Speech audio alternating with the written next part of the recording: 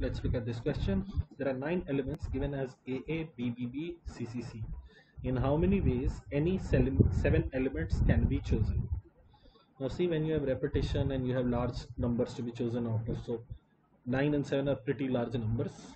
So if you have to choose 7 elements out of 9 here, it would not make sense to select 7 numbers out of 9. Instead, it would make more sense if you rejected 2 elements out of 9. Now, in how many ways can you reject 2 elements? Let's just figure that out. When you're rejecting 2 elements, both the elements same, rejecting, and both same. This can be done in either AA or BB or CC.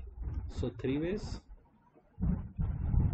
And then rejecting both different. Out of these 3, which 2 elements are to be rejected? You can select that in 2 ways. So another 3 ways. So rejecting 2, and how many ways can you reject 2? You have 3 ways here, you have 3 ways here, you can reject 2 in 6 ways.